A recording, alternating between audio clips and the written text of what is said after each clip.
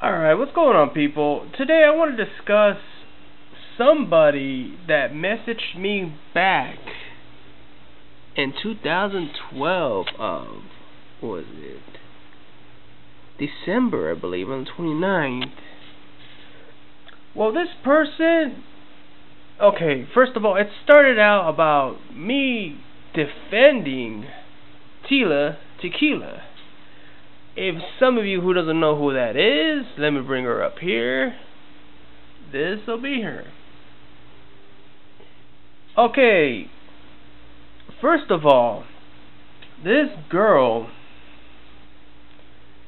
and she knows who she is, Sanja Mas. I still got your message from years ago. Okay, after reading a little bit story about Tila Tequila, whatever that name she goes by, I was doing a little reading about her life, her marriage, and the one that passed away. And it said that Tila tried committing suicide back in the days. So, I think we all know how that's gonna turn out.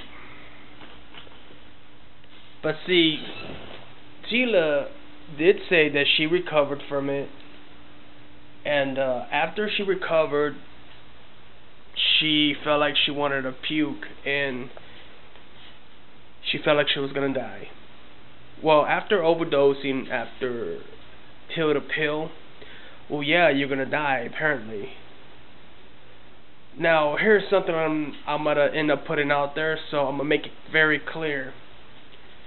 Since this girl, Sanja Mas, whatever how you pronounce it, and I know this has already been years now, no, I do not agree what Tila says.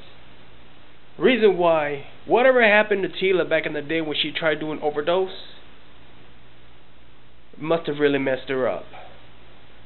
And apparently, it said that she was saying things that nobody never thought that she would say. She's saying that she has powers. She's saying all this bullshit. But really, I don't know that from experience. I don't know what happened to her when she died. I wasn't there, so I really can't say much or defend somebody who I don't really know perfectly. But the reason why I was defending Tila on Facebook, because I'm sick and tired of people trying to pick on other people just because they're different. And that's basically what it is. Yeah, sure, Tila has posted things that completely is just insane, just crazy. But like she has admitted that she's only speaking her mind, which is fine. But thinking that you know something, people are going to look at you and they're going to think, man, what the fuck happened to you? Did aliens abduct you? Did aliens do something or plug your butt to do some experiment or some shit like that?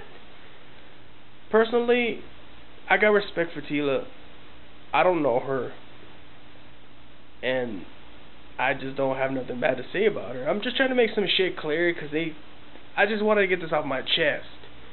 That people think I'm defending her, but really it wasn't about that. I'm just sick and tired of people just starting shit on with people on the internet for no reason. That's how the bullying shit happens. But I do believe that when it comes to things that Tila says, people are going to look at her that she's crazy. And I think that's how it's going to be always. So, I will say this, don't cyber bully. And that's the only reason why I defended her in the first place. Will I continue doing it? Sure, I'll defend her if anyone's trying to talk shit. But when it comes to other stuff, she's on her own on that. Now Tila, if you are looking at this video, or anybody who is a fan of you sends this to you, just know that I have nothing bad to say about you, but basically just trying to clear something off my chest of what somebody was pretty much saying to me back in 2012. I know it's years later, and we're 2016, but I figured it'd be best I could get this off and say that, hey, I don't know you, I'm not defending you, your life is your life, and congratulations on the baby, by the way. Hopefully you will turn out to be a good mom. But other than the fact how you think these days, Tila, that's you. You're gonna have people who are gonna look down on you and just think you're crazy, or something happened to you, or they're gonna think you're an alien or some shit. But I think whatever happened to you when you committed suicide really must have messed up your life or something inside you. But anyways, I just want to clear this up, and I just can't stop looking at that message. But anyways, that's all I wanted to say. Peace out, people.